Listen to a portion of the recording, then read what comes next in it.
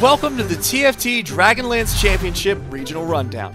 I'm Niberia, and I'm here to guide you through the fierce competition ahead of us in the championship with some help from our friends around the world.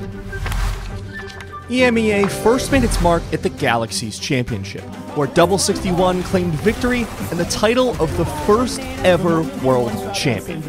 Gizmos and Gadgets was the first time that no EMEA player broke into the top 4, but they're ready to come back and take it all.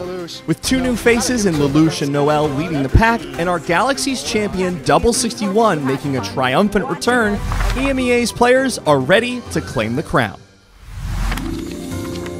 Across the pond, North America is looking to replicate the highs of their recent performances at the last championship, where their representatives Milk and Goobums landed a 5th and 3rd place finish, respectively. Back at the Dragonlands Championship, North America will make a splash with its representatives. AMD from the mid-set finale, Kyvix and Rainplosion with dominant performances from the North American regionals, joined alongside Cloud9's K3 Soju, who smashed it. Cloud9 K3 Soju, welcome to the World Championship!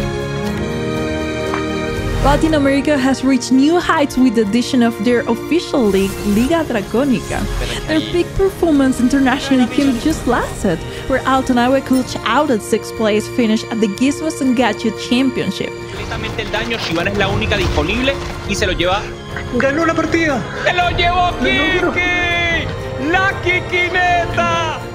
No, estoy feliz, es poco, no sé cómo describirlo. This set, they're back for more, with the ever first-time two-time World Championship competitor Fanda Kiki.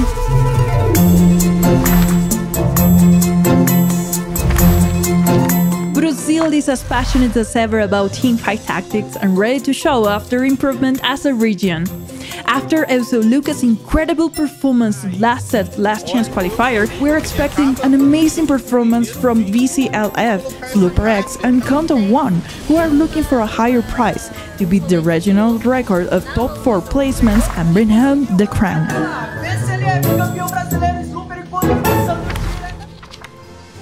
Heading to the east, we first land in Oceania, who've made quite an impression at previous championships. They've only missed placing top 8 in a single championship and have narrowly missed out on top 4 in previous competitions. The region is incredibly tight-knit, leading to tons of practice between top players, meaning Tamura and Huey Dewey Louie are coming with their whole region behind them. It's not enough. Tamura takes the win in game number 6. Japan's TFT scene continues to grow coming into Dragonlands. While in many regions we're seeing the veterans make triumphant returns, Japan is almost exclusively fielding new talent outside of title. Not a single player in the pool has previously played in a World Championship. Holly is one of the strongest new talents looking to make a run with his first time participation in a global championship. Alongside with title, both of them brings an interesting new vibe to TFT Worlds. Japan is the only region fielding new talent. Korea is one of the 3 regions to ever take home a championship and took 2 of the top 4 spots at the previous World Championships, making them a shoo-in as one of the strongest regions. With hungry talent right on the heels of the established pros, Korea has the best gaming infrastructure to make a 2nd World Champion. Rounding out the roster is China, the currently reigning region of TFT. China's competitive circuit TOC has led to 2 world champions, Wang Mian and Lilo, making them the only region to have done so.